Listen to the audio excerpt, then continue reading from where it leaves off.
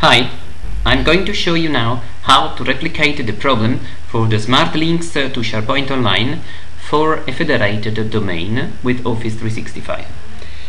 And let's start with this WIF application that I've built just with the wizard of Visual Studio in order to collect the same claims that the same ADFS server that this application is federated with normally sends to the Microsoft Federation Gateway in order to allow the Active Directory users to be authenticated on Office 365.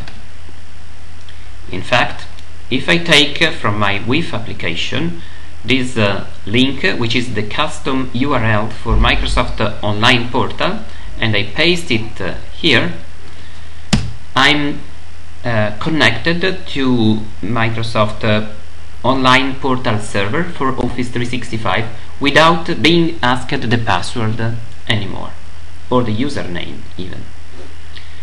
So it works. Now let's do it again, but with another example. Let's take the same link to the application. Let's put the same username and password.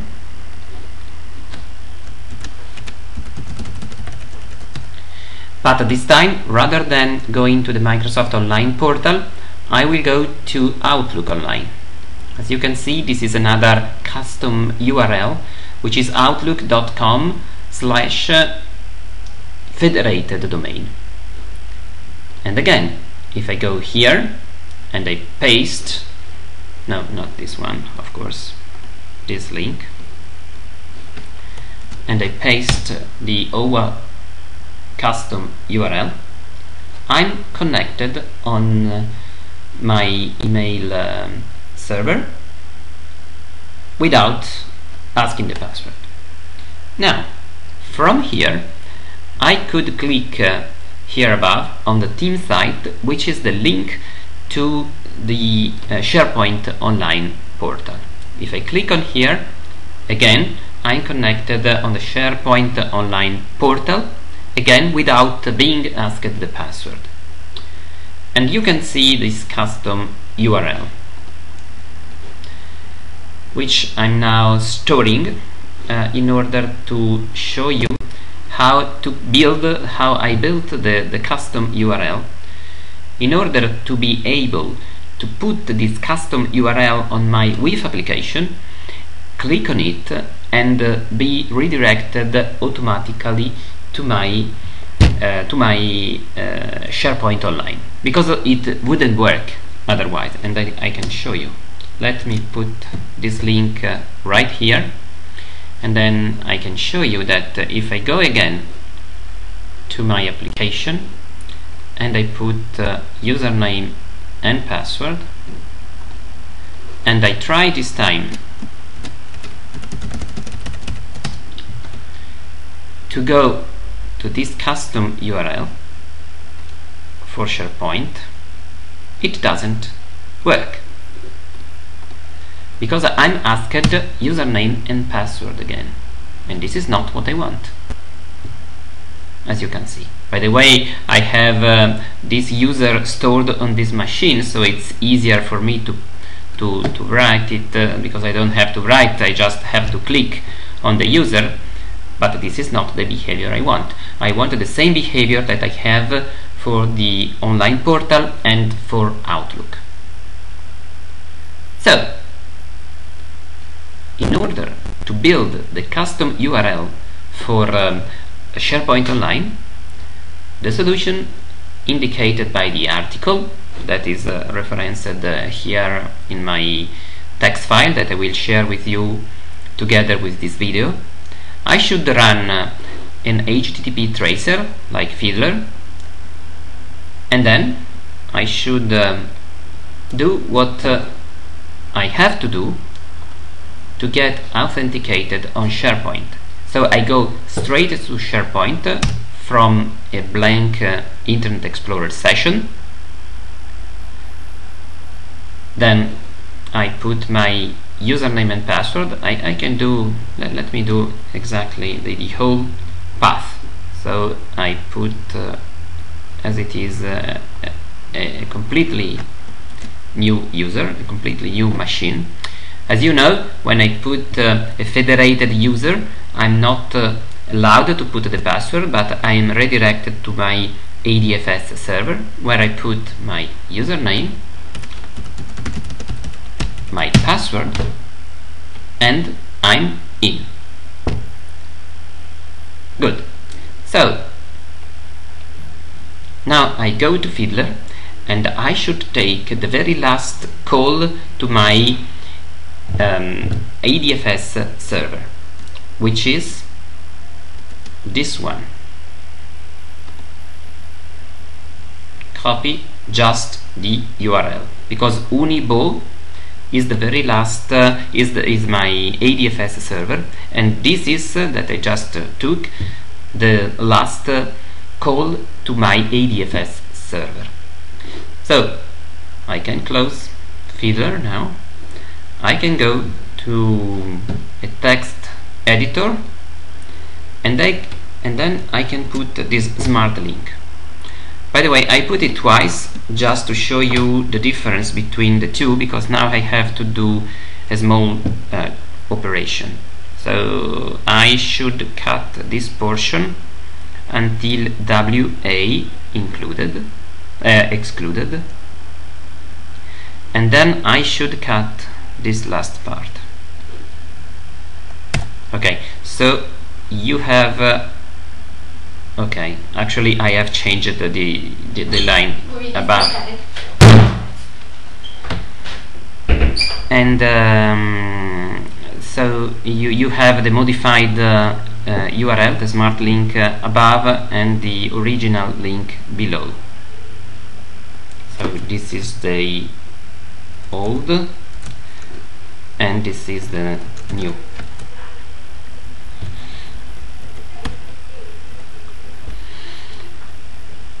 Okay, so let's take this one,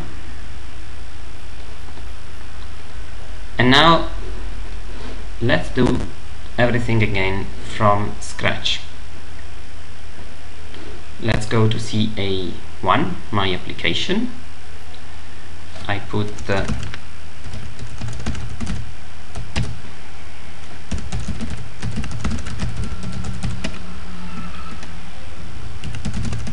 username and password, and then I put here the smart link to SharePoint Online, and it works. So apparently I have solved the problem, because I can go to the online portal, I can go to Outlook, I can go to SharePoint, and I'm never asked the password. So where is the problem? The problem is that this link, that this custom link that we have here, that I've customized following the article that says how to build it, just works for a few minutes. In a few minutes this link won't be available anymore.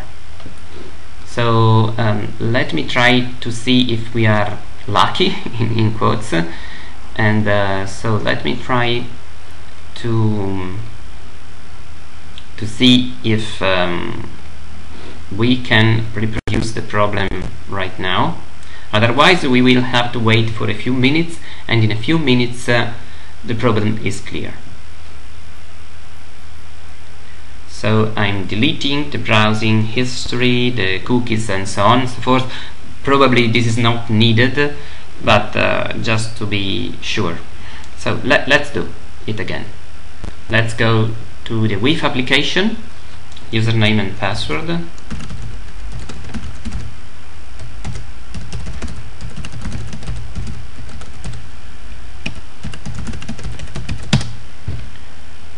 And now let's put the smart link.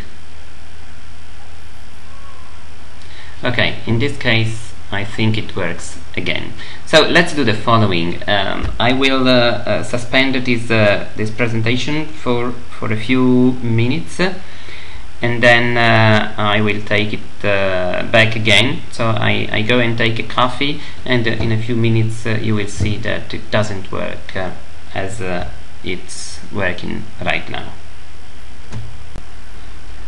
Okay, as you can see from the clock, I took a nice coffee, and now let's see if I'm right saying that it doesn't work. Let's open Internet Explorer again. Let's go to my WIF application. Let's put username and password. Username and password. And now, I don't remember if I still have in clipboard.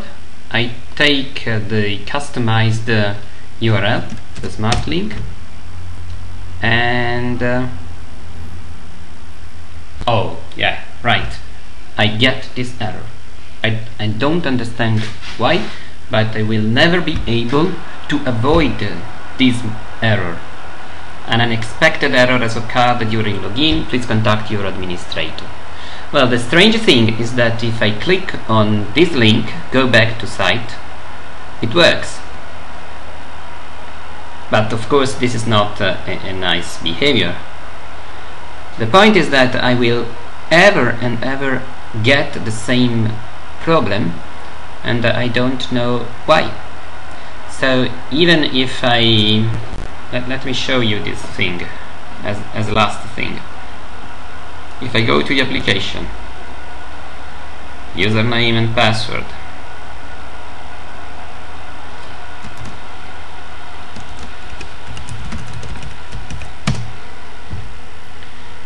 and then I go here,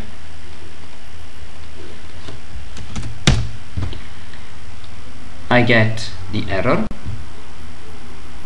and if I just delete the very last part of this URL, it works, and I press enter, it works. The problem is that it seems impossible to use the smart link, and it seems impossible to find the link that I can put on my WIF application to make it work as if I'm working with Outlook or the main portal. So it seems a bug or something wrong with the smart links to SharePoint Online. Thank you very much for your attention. I will now share you this text file with you in order to let you try. Thanks again. Bye.